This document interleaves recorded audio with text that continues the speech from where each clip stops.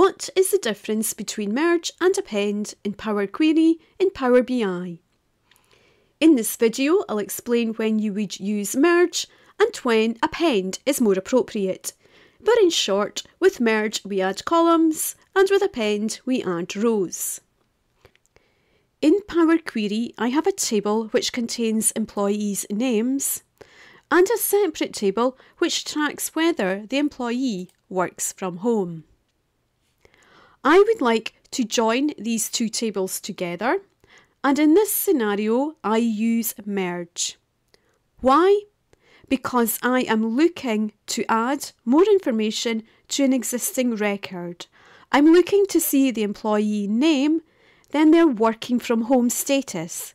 I am looking to read across the row. I have a common column between the two tables called employee ID. So in merge queries, I select employee ID from the employees table, then I select the South region table and select the employer ID column, then click OK. Separate out my columns.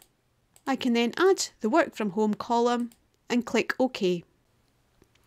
As you can see, I have added more columns to the table, and for the relevant record you can read information across the row. So merge adds columns. For append, I am not looking to add more information to existing records.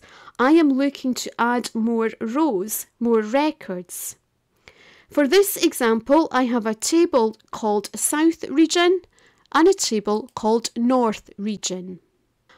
I would like to create a query which contains all rows from the North region and all rows from the South region.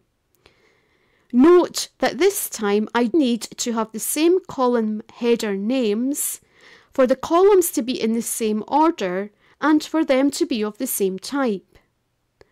I can then use append queries, select both regions, click OK, and as you can see, this time the number of rows has increased.